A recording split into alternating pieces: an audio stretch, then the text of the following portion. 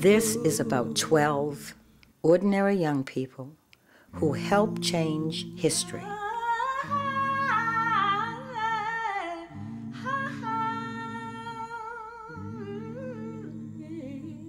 They came from different racial and economic backgrounds, but they all shared the conviction that racial oppression is wrong.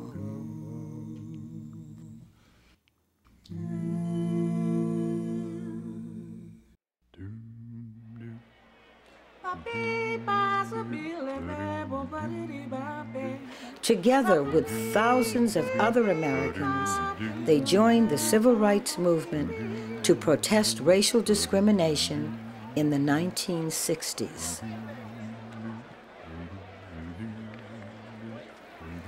These civil rights veterans visited with students at George Washington High School in San Francisco to share with them their first-hand experiences. The students responded with questions, creative writing, and a video project. At the heart of this exchange between students and seasoned activists is the conviction that each new generation must find its own footing on the long walk to freedom. The ongoing struggle for a just, a free, and a compassionate society.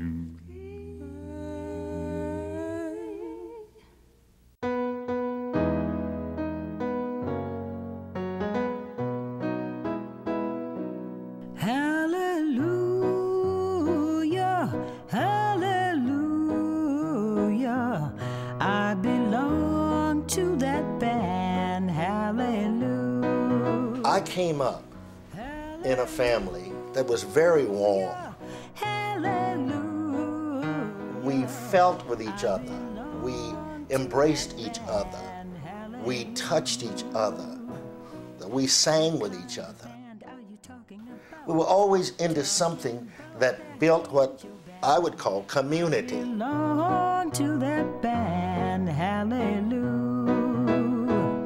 I couldn't understand why, when we got in the white community, there was such a difference than what it was in that African American community.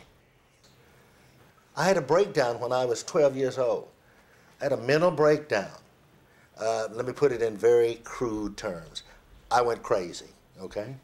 And the reason I did was I never could understand why I was told to go get in the back of the bus. I was told that I could not go to certain stores in San Angelo and purchase clothes to try them on.